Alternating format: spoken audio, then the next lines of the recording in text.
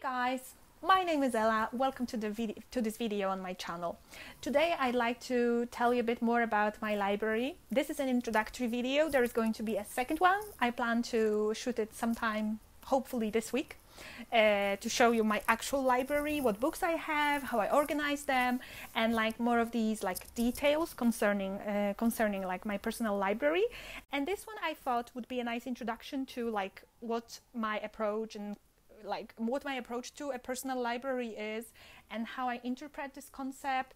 And the last thing is how to connect the idea of minimalism and having quite a lot of books or more books than an average person has. So basically, like my approach to a personal library has been evolving. I would say it has evolved greatly throughout the years. So when I was in my teens, I have actually always dreamed of having, like a wall which would just be bookshelves and I could just store my books there, so my room would look like a kind of a library. I always loved libraries, so that was my dream. I had bookshelves at home, of course, in my room. I had two, and one of them had these glass doors, and my preference was actually for the open ones. They are more library type, so they made me feel more like I was at a library. So I actually wanted to have these open ones, even though I know they are less functional because of the dust and everything and cleaning, but at the same time, it's just like now I have open bookshelves only, so I know they are not that functional, but I prefer dusting them every now and then instead of having like these like ones with glass door or some kind of dust covers. So basically at that time I felt like my personal library is something that's only going to grow, so that I don't have to buy every book that I read. I don't have to buy every book that I want to read or intend to read. But at the same time, I felt that, I bought this book for a reason, because I was interested in it, or maybe I liked it and I read it from the library. I borrowed it from the library and read it, and then I decided I liked it so much that I wanted to have my own copy. So I felt like, each of these books has a special significance for me, and I'm not going to get rid of like almost any of them unless I bought a book that I thought I would enjoy and then I didn't like it, so then maybe. But otherwise, I was like, no, like they can come in but they don't come out. So by the time I moved out, my two bookshelves in my room at my like family home were actually, I wouldn't say pretty crowded.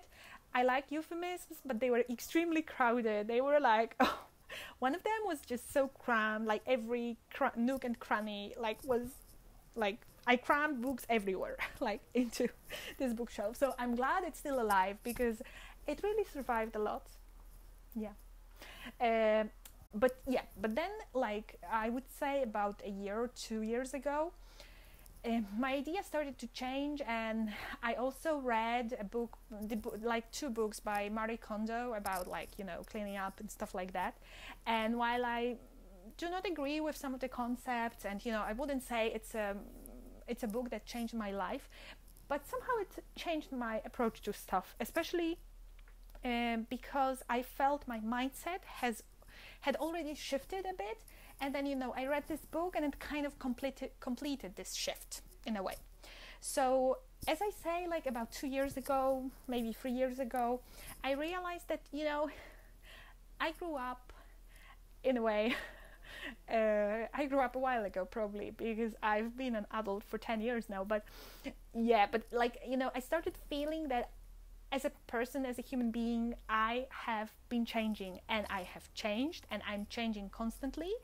And so do my interests, my hobbies, my fascinations, and certain books that were so extremely important for me when I was in my teens are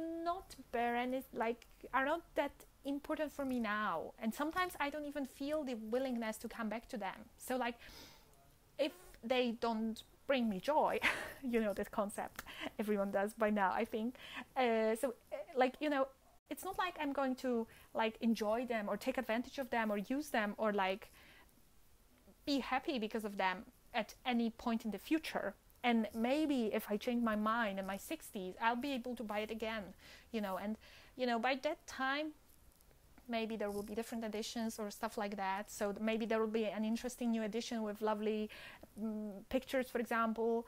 And yeah, so it will be a new experience. And definitely, just keeping something for the sake of memories is like, you can't keep all the stuff that like brings back good memories. So when I looked at them, I was like, oh yeah, I remember when I was, 15, and I was like crazy about this book, and I loved this story, or I loved this writer, and I just bought all the books that he wrote, and I just read them all, even though some of them were not that good. and I still loved like his writing. So it brings back memories, but at the same time, it brings back memories when I think about it. I don't have to look at these books to remember that. So I decided that, it was time to just decide what stays and what goes, so to say. So basically now it's more or less the concept that I'm following. A very recent change was that, because when I bought something or I received a book, I usually, it's usually a book that I was somehow interested in and I would like to read at some point in the future. So I really could not imagine, for example, reading a book halfway through and then not enjoying it, and then stop, and then like give it away to the library or sell it. And I really couldn't see myself doing that. It was like, no, you have to finish it. Or like, for example, deciding that, well, I bought this book several years ago, and then my interests were very different from like now. And now I'm not really interested in reading that book. And it's just, it's just on this shelf, and it's making me, I don't know, not frustrated, but feeling like, I have so much to catch up on. And I'm not really looking forward to it, because if there are many interesting books to read, then you are excited. But like here, if you're not so excited, it doesn't really work. It doesn't make you happy. So it was a recent change that I actually, when I was giving away books to the library last time, I actually gave away 2 books that I didn't actually read. One of them I started reading, but I just, couldn't put up with the like style of writing. So like, I don't know, it didn't work for me, and that was a very new thing to me, and it was kind of, like, it was really liberating, I would say, because I felt like, okay, yeah, I don't have to look at them anymore and feel like, oh, I'll have to read it at some point, and now I just, so basically, to sum up my concept of my personal library, for me, even though I'm a bookworm and I love books, and I have quite a lot of books, not too many, I wouldn't say so, quite a lot, I wouldn't say it's like a lot, but like quite a lot. You'll see in the next video. So I would say that my personal library is something that's supposed to bring me joy. It also reflects not only what I like reading, but somehow the concept of me in a way, because these are mostly the books that I am going to read or I intend to read. I have some books that I have read already and that I want to have for some reason. For example, Dickens's novels or Zola's or, like different books like that. So some of the classics, Donna Tartt, for example. No, I'm never giving up these ones, at least for now. But I can't imagine myself giving these up or giving them away. Unless, like they don't have them anywhere and I just want to share her work with the world. So yeah, then I can like share them with other people, but otherwise they are staying right here. So there are certain books that are important for me and I really like feel I want to have them and they make me happy. So that's why I have them. But otherwise I actually have a lot of books that I have not read. So my personal library kind of reflects my interests. And kind of reflects what I'm going to read, I would say, So there is this core that I think is not going to change very much. I might add certain books or like some books might disappear as I grow older. But generally, like all the other books, so this is the core, which is smaller, and then like the bigger, like the majority of the books are actually the ones that I see myself reading, so to say. So I think it's actually very exciting, you know. You look at your shelves and you're like, okay, yeah, what can I read next? So it's kind of like in the library, you know, you just browse through the titles and you're like, okay, yeah, I don't feel like reading this type of book, so maybe I'll look for something else. And then you're like, oh my god, I've always wanted to read this book. I forgot I wanted to read this book, because sometimes it happens. I have a to read list or to buy list, but at the same time, you know, you sometimes forget to add books to this list. It's not like I have one list, I have several lists, and then it's kind of like you forget about one of them, and it's hard. Like, I think it's a good idea to have just one. And I am working on it. I plan to have just one, but so far I have not succeeded in making like a single one list that would have all the titles that I'm looking for. One more thing that I think is important to add here is that when it comes to a personal library, I think that if you have an access to a good library, like an actual library, then you don't really need that much of a personal library. So I really like reading books from library that I borrow from the library. But my problem is that I mostly read books in English, sometimes in French and in Russian. And I live in Poland. And like, if you think about it, I don't know if I read, I don't know, 2 books in Polish a year on average. So I don't read a lot in Polish, actually. It's maybe bad, because I should. But I don't. I read books in English, basically. So when you think about it, you know, there are, like, the main library in Poznań actually has quite a good selection of English books. They actually are really pretty good. But, you know, you'll find certain types of books there, and then others, not at all. So if I want to read the biography of, like, George Washington, I have to bring it from the US or buy it for a lot of money in Poland. Or from the UK, I guess, but like, I actually brought mine from the US. So that's why I also have this need to have an actual, like, personal library, you know, and to actually have quite, like, a variety of books, like, at my disposal, because it's just like, sometimes it's really hard to find one of these, you know. I have a list and I just look for a book forever, and then after 3 or 4 years I find it somewhere. Especially that, you know, you work, you earn money, and you don't want to spend like all your salary on books. I mean, you could, of course, but like, you want to save some money. And generally I really like buying second-hand books. That's one more thing that probably I should mention. So I don't go to bookstores that often. Firstly, because, as I've already mentioned, I don't really read books in Polish, so I'm not really excited about bookstores, like Polish bookstores.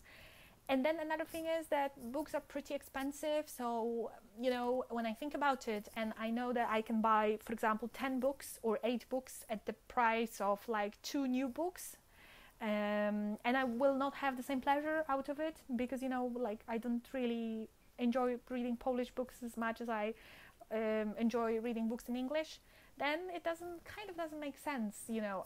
I know that we have to support the industry, so definitely I support it completely, but I just don't feel like there is a place where I could do that in Poland. So if we had like big English bookstores, not like, you know, for example, a Polish bookstore and then like a small selection of English novels, or sometimes there are these bookstores which are for language learners, and they actually have a lot of materials to help you learn a language, and they also usually have a section of English literature, but still it's like a section, it's not an actual bookstore. So, you know, maybe you will find one book that you're interested in, but maybe you'll find nothing, and there is not really much to browse through, because it's like a shelf or like one small bookshelf, so there is not much to look through, so to say.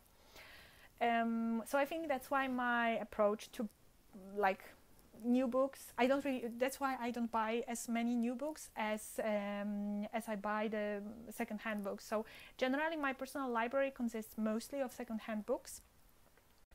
And what I do with them, if I want to, you know, if I read a book and I know I'm never going to read it again, and then even if I really enjoyed the book, but I know it's not something that I want to keep, then I sometimes sell some of them, but not many of them, because there is not much of a market in Poland for English books, to be honest. So they're actually like, there are certain things that just like nobody seems to be interested in, I would say.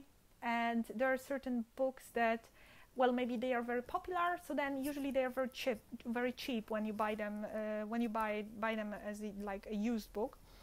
So basically I sell them, but like only a few of them.